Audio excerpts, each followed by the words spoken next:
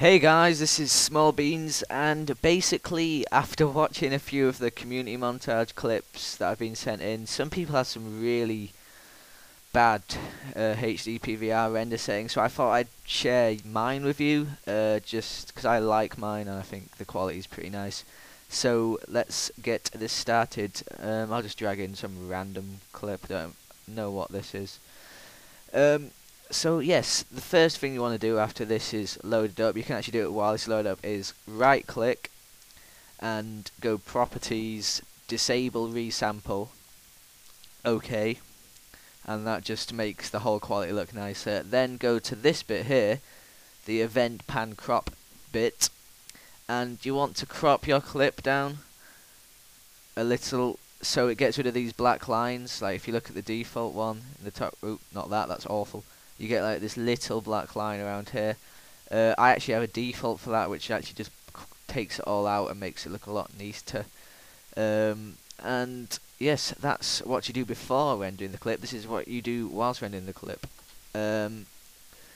Just highlight the section you want to render out. Go File, Render As.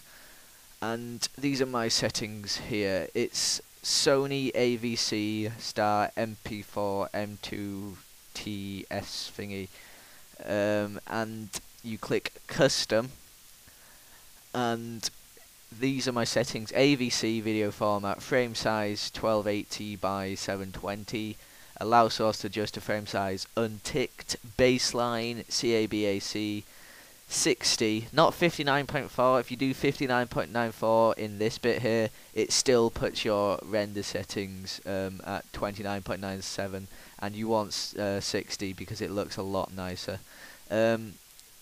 Allow source to adjust to frame rate ticked, non-progressive scan, 1.40s, 8 million, and I don't really.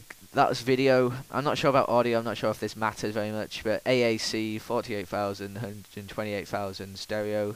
System MP4 file format .mp4 and project best. And they're my settings. And you can save it by just clicking save here and just putting a name in. Then yeah, just title your thing and then click save and it renders out. And they're my settings, guys. I hope you enjoy, and thank you for watching.